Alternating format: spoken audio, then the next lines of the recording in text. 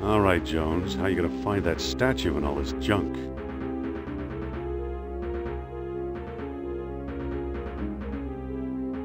Marcus still thinks this chest belonged to Columbus. It's a genuine candlestick. It's a medieval gargoyle, or a good imitation.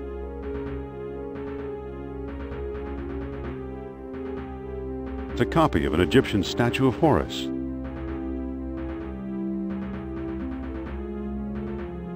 It's a stone carving of Shiva. It's some kind of funeral urn. Poor Marcus. He thought this was a Maasai warrior.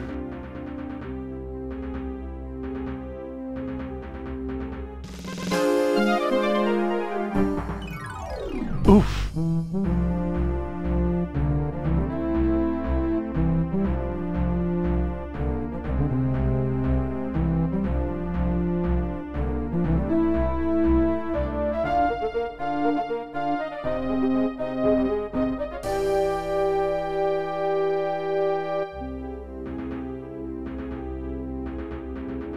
The label says unidentified potsherds.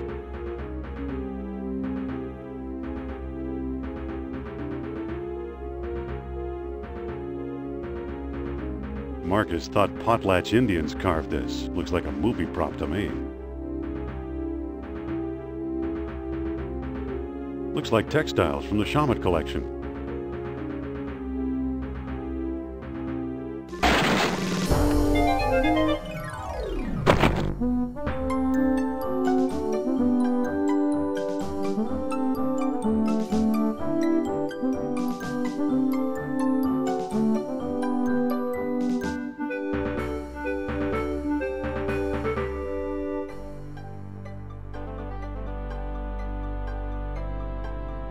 I don't need them. They're just textbooks. I think I've read them all.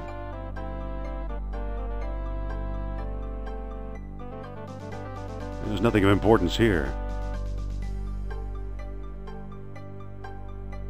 There's nothing of importance here.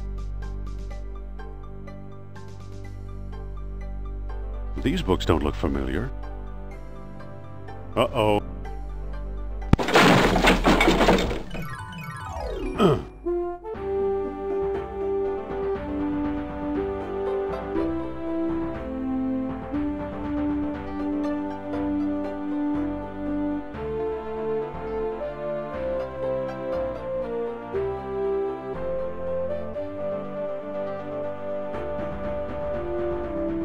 Better get that roof checked.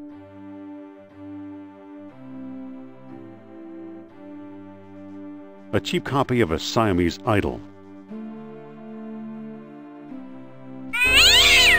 Yow!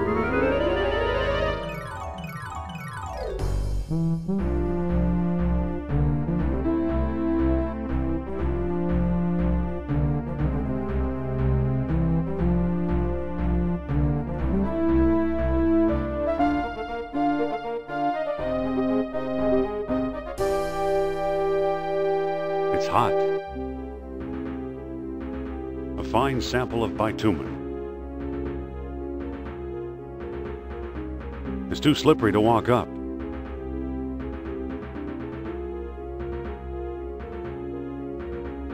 It's a greasy old towel.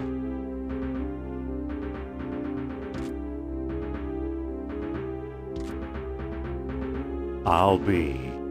Here's what I've been searching for.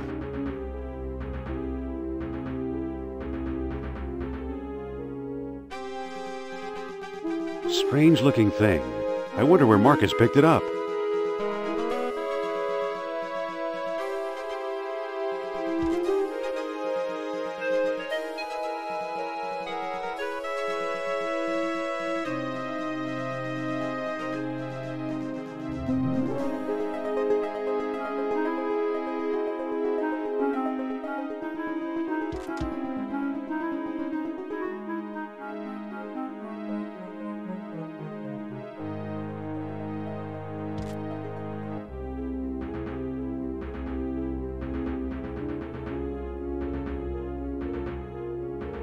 I'm back. Indy? You don't look at all well, Dr. Jones. Exploring our collections can be dangerous, Mr. What was your name again? Smith. Tell me, did you find a lock to match my key? You bet I did. Take a look. What are you waiting for? Let's open it. Why not? It's an obvious fake. You may think so, Doctor, but I believe we are opening a new chapter in history. My word, Indy, a small metal bead. Jewelry, perhaps? I still think it's a fake. Then you won't mind if I take it. Really, Mr. Smith? Stand back, gentlemen. I hope you've got a getaway car waiting. You'll need one. What is fates?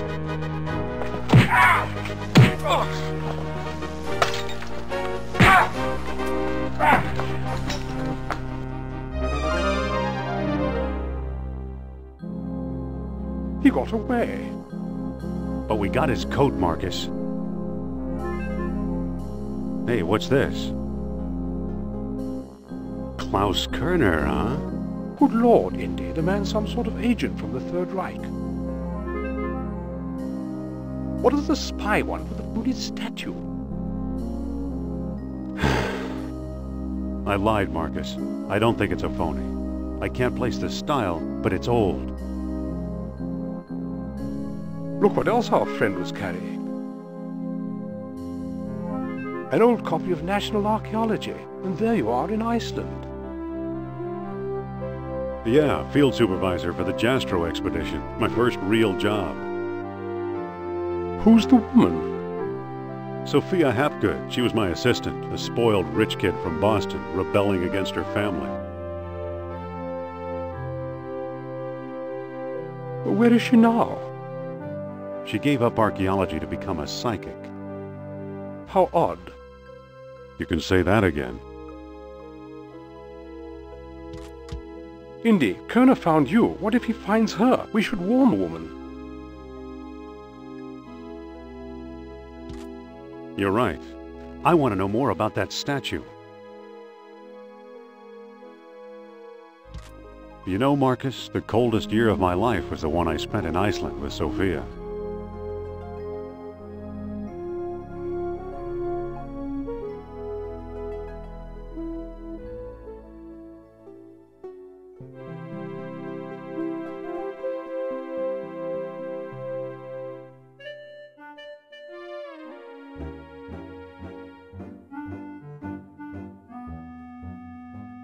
Hello there.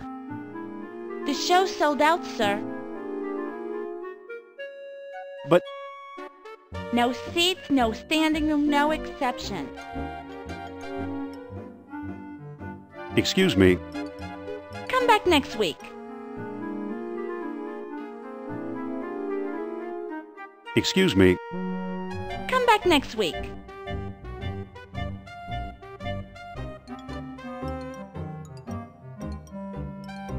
Imagine the suckers who actually pay to see Sophia's Lost World lectures.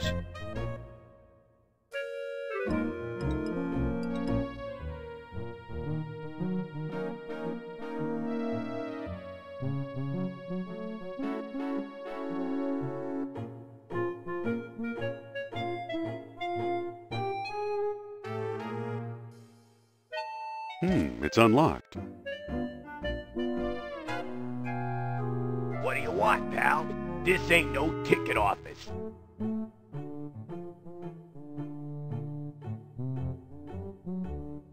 I'm the fire inspector. What do you take me for, a moron? Wait a minute. Why won't you take no for an answer? I really need to talk to your star. That's what they all say, Mac. I've got to see her. She's the most wonderful woman. Don't kid around, pal. You're talking about my idol. No kidding. I think she's the greatest. Me too. There's something about her. Yeah, she's very smart. Smart, I'll say. You know what I really like? It's the way she... The way she makes things easy to understand? That's it. All that smart stuff seems so easy when I'm listening to her. Say, you're okay for a college boy. Come on in.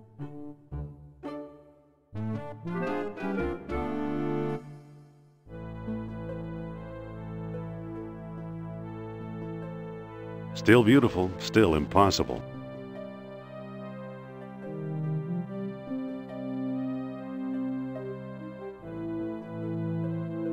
Excuse me. Aha!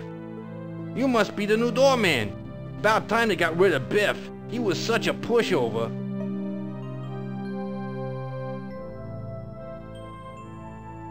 I need to talk to that so-called psychic. It's Madame Sophia to us employees, fella. Excuse me.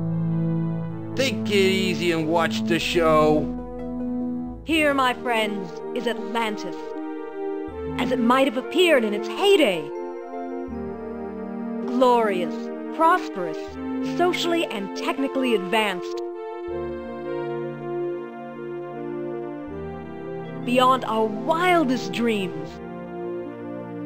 5,000 years ago, while everyone else still wore animal skins, the mighty spirits of Atlantis dared to build a city where knowledge and power were united in true happiness. Centuries later, the famous philosopher Plato wrote about it. He placed Atlantis on a continent out in the deep ocean and described how it was divided into 3 circular parts, such as you see here. Isn't she something? She can go on for hours. Excuse me. Shh! She's just coming to the exciting part. What befell this serene city? We may never know for sure. Was it the sea level slowly creeping higher, or the earth itself suddenly shifting? However it happened, panic must have gripped the citizens on that fateful day when proud Atlantis sank beneath the waves. Or perhaps it was a volcanic eruption, and something remains even now. On some questions, the great spirit who guides my thoughts, the all-seeing Nurab Sal, is silent. I've been through this 100 times. The woman never stops.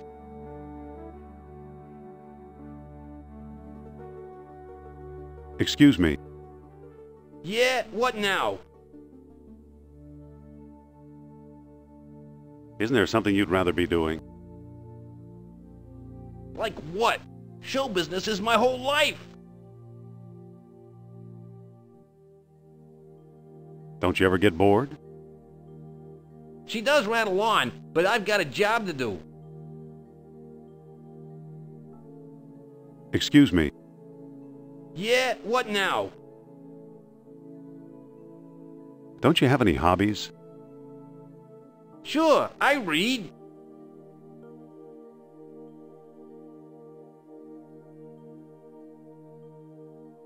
What if I give you something to walk away? A bribe? Who do you think you're talking to?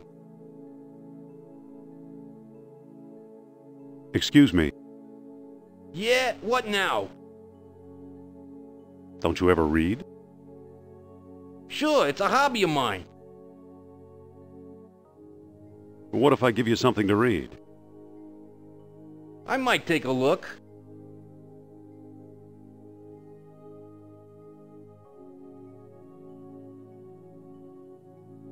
Here. Well, the late edition. I wonder if the Dodgers won. Watch the lights while I find out, okay?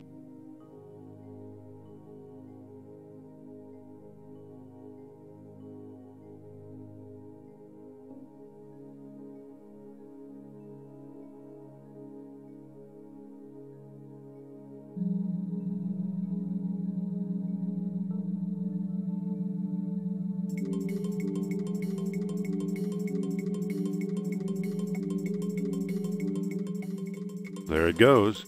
And I still feel the presence of Atlantis through...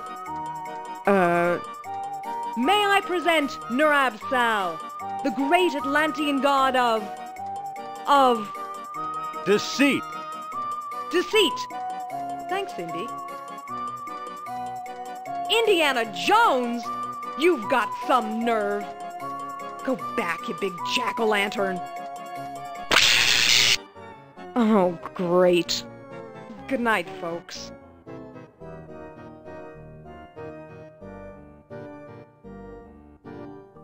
Come on, mister. I've got a few words to mince with you.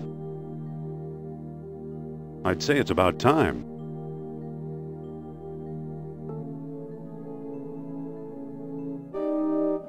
Oh, no! Looks like Kerner got here first. Stay put.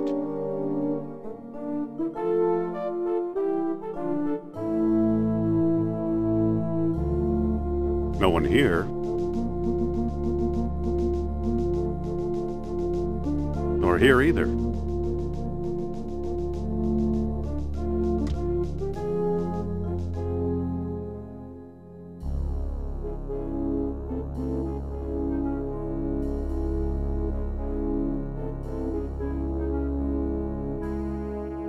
Dr. Uberman, fantastic news. We found the treasure we seek.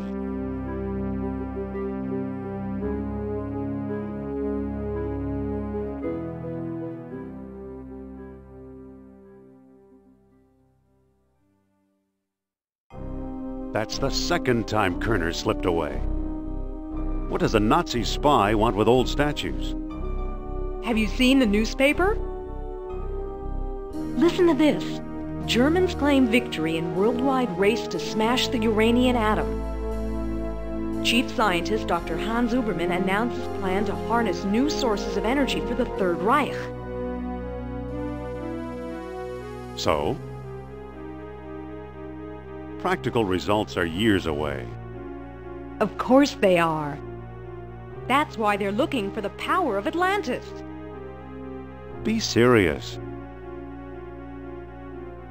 I used to think you'd make a good scientist. Yet you've been concealing important artifacts. Artifacts such as archaeology has never seen. Huh. You're lucky I don't have you arrested. So what if I kept a few pieces for myself? Look for a small coppery bead under those clippings in my desk.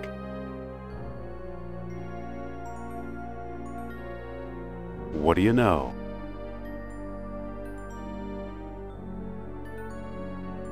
Kerner missed the grand prize. What? My necklace. Watch closely. The bead is made of orichalcum, the mystery metal first mentioned by Plato. Now I'll place it in the medallion's mouth.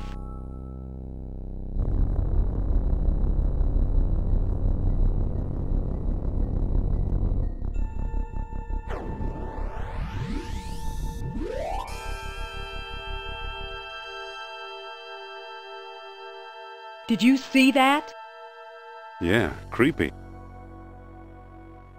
Is your electric bill paid up? That was Nurab Sal. His spirit is close. I'm not interested in spiritual mumbo-jumbo. Suppose I gave this orichalcum business any credence, which I don't.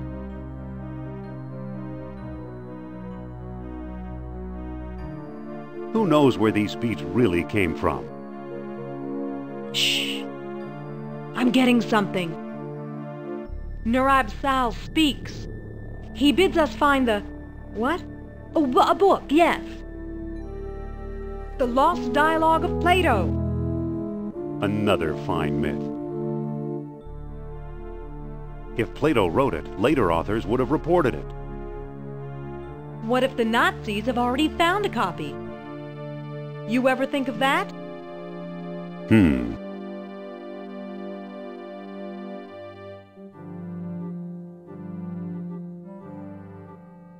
How did the Nazis get interested in Iceland?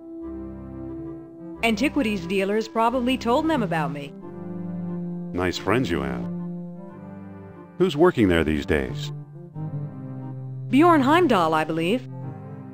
Maybe we should pay him a visit. What do you say? I thought you'd never ask.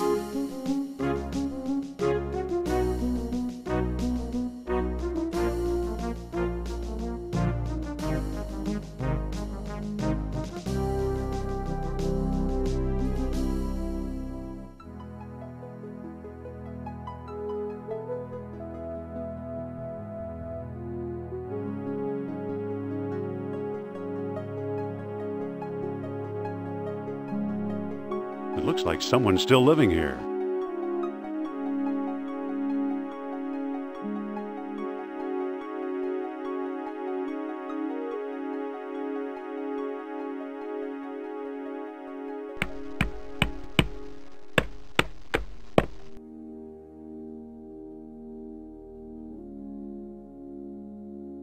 Dr. Heimdall.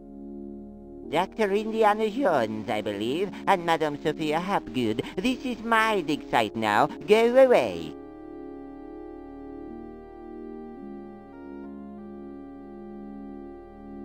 Not feeling very friendly today, are we?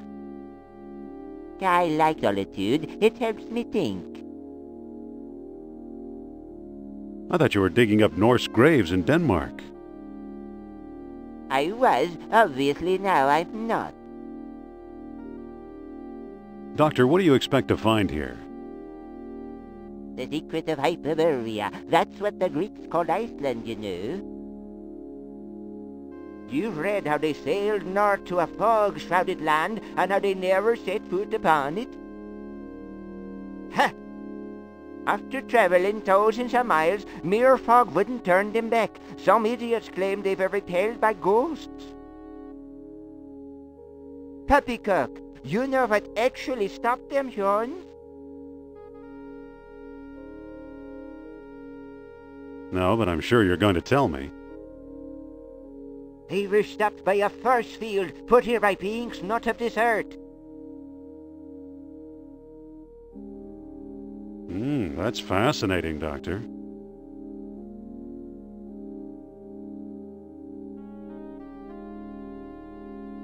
Why did these beings show up here? I am convinced that these travelers came to Earth to form colonies like Atlantis, using Hyperborea as a spaceport. Up north here, we're close to the ether. It's a perfect landing site. So you completely discount the supernatural? Completely. If it's supernatural you want. There are two people you might want to visit. Charles Sternhardt in Tikal, a shady fellow, but very clever. And Philippe Costa in the Azores Islands. As a researcher, he's a farce, but he's a sharp trader. Meanwhile, I've got an Atlantean artifact right in front of me.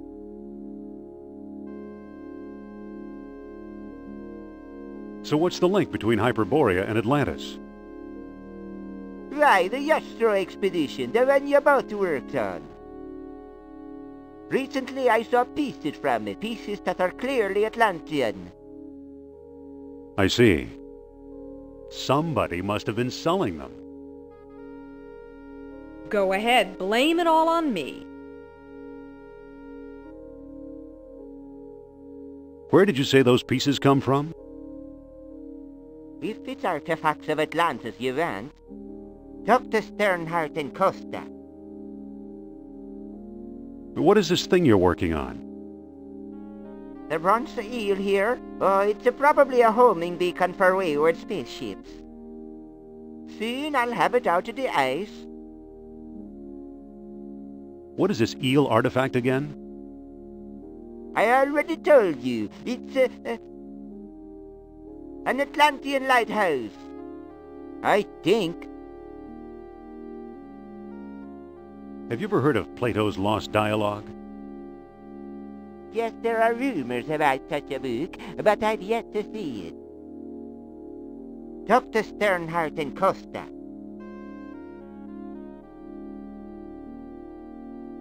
What was that about the Lost Dialogue? Dr. Sternhardt and Costa. So long. Good luck, fellow believer.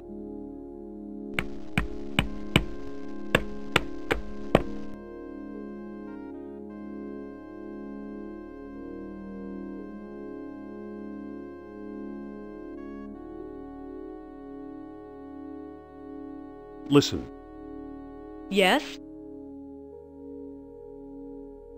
I think the good doctor's got frostbite of the brain. I'll say, spaceport my eye. Cold enough for you? Even colder than my feelings towards you, Jones. What do we do now? Let's find Costa and Sternhardt.